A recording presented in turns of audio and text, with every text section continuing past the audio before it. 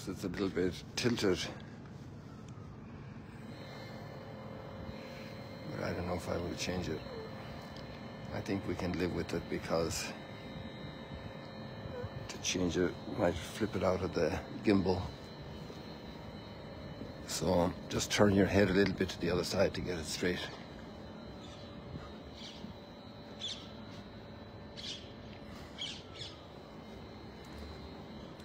Good morning, everybody. Shabbat Shalom here.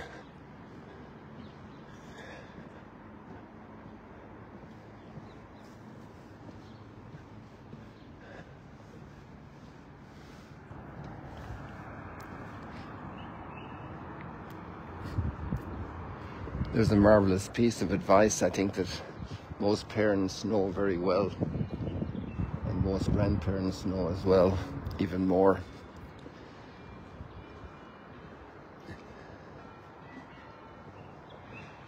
That we need to give people time. Give them time.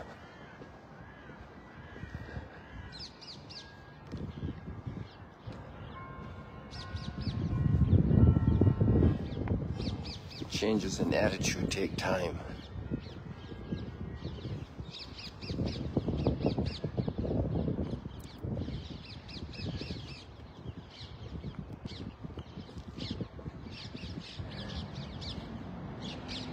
We don't change overnight.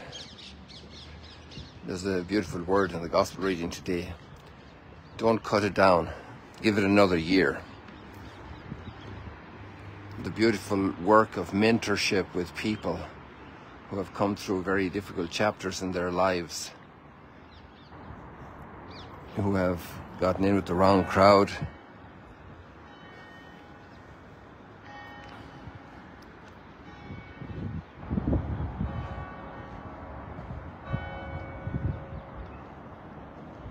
it only rang 6.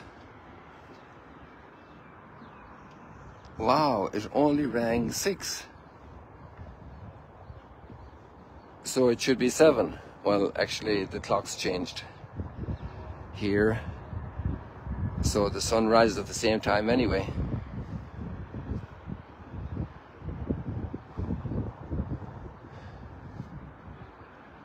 So now we have an 8-hour difference to New York instead of a 7-hour difference until the Americans move their clock for winter time.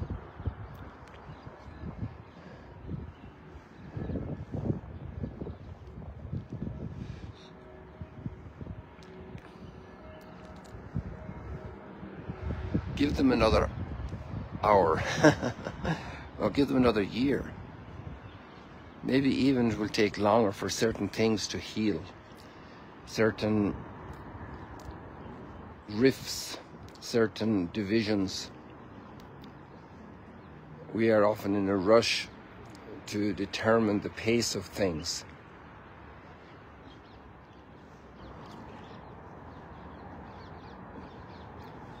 But we're not in charge of giving the gifts, the ultimate gifts, the big gifts. There's a whole mysterious process at work in gifts. That's an important word in the first reading. And even if the gifts come later or earlier, they are still gifts coming from a very high place and landing in us, in our hearts from on high. All good gifts come from the Heavenly Father. We can't force gifts, because then there wouldn't be gifts. The gift of life, the gift of healing, especially the gift of healing relationships. And how well parents know that. The effort a mom will make to help siblings reconcile. And her gifts help the process, but it also, each child's temperament is different. And so mom knows that one child will be released from their anger faster, and others will hold on to it for longer.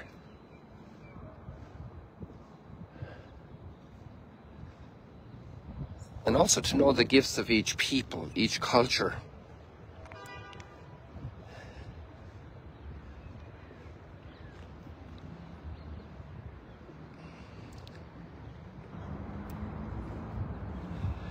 There's a place for justice and retribution,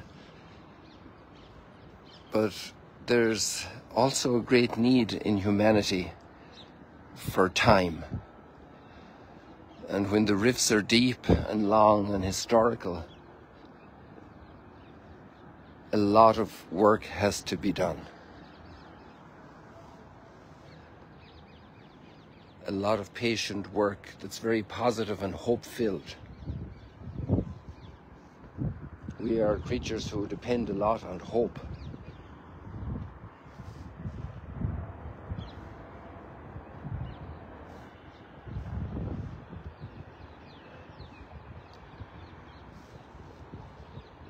And that's really the point.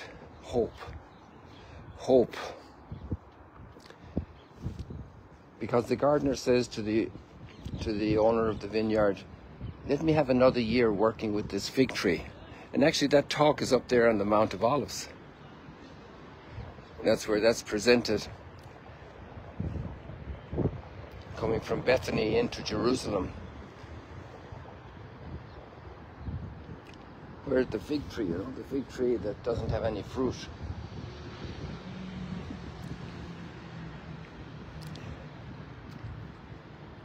Give it another year.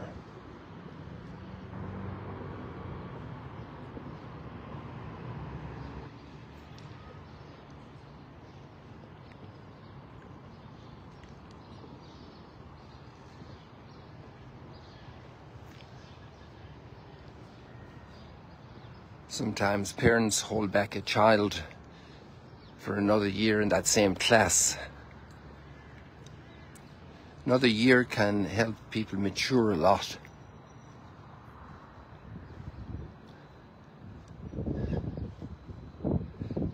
Sometimes we fly off the handle and we want to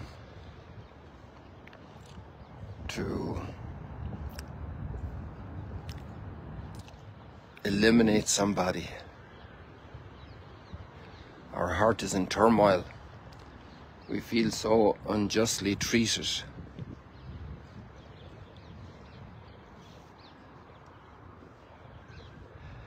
And that's a culture then that also children have to learn, to give time to a little sibling. Imagine the time that's given to a child. I think of the children that have some impediment, some challenge, learning challenge, but also some temperamental or a health challenge is obvious one. You have to give time for therapy after an operation.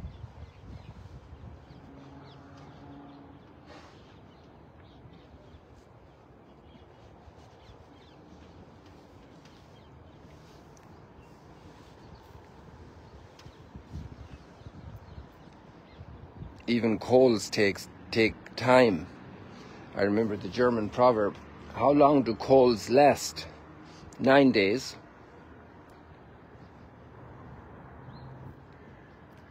Three days coming.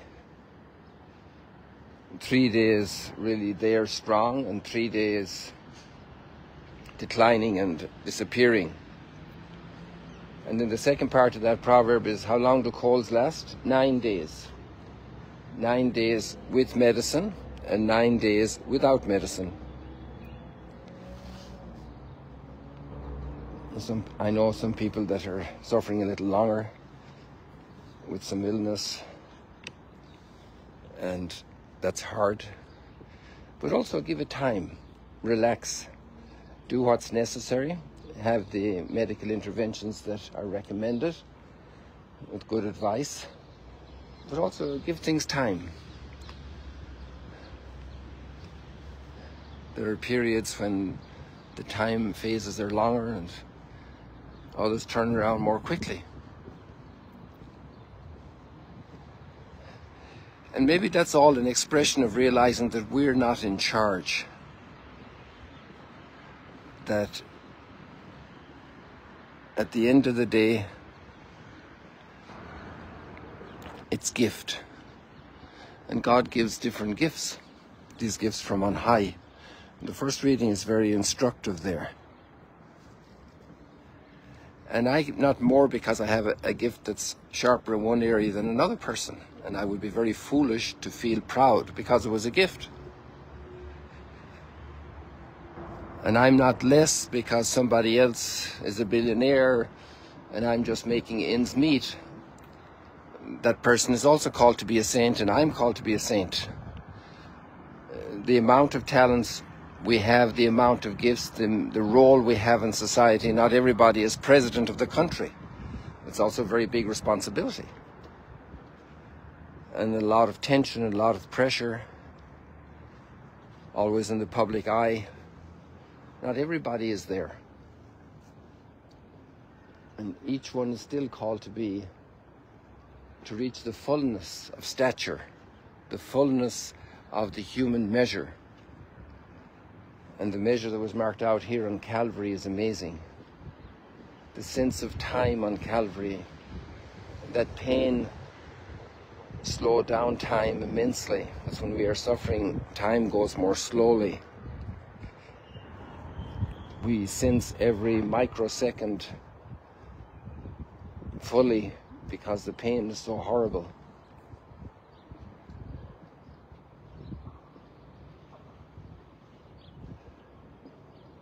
The measure of patience, the measure of generosity, the measure of reconciliation, the measure of forgiveness. To reach the full stature in forgiveness, that really means also bearing a lot of burden. To reach the full stature in generosity, of self-giving. The human capacity of growth is amazing. It's all about growth, really, these two readings today.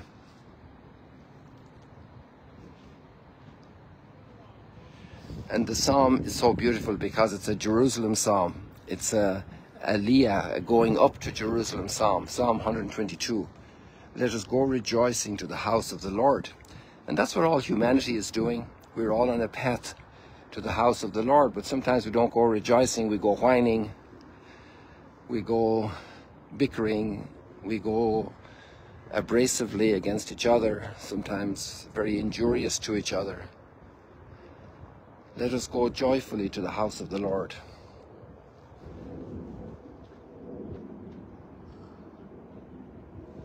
Here we've got an airplane over us today.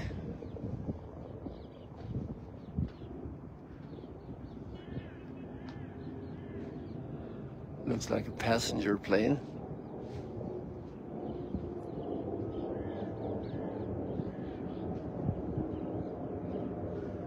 Pray for safe travel for all those who are traveling. Two very great pastor friends who play significant roles came yesterday to Jerusalem. Looking forward to meeting them. Two separate visitors with company. We pray for all those traveling everywhere. People, we leave it like that for today.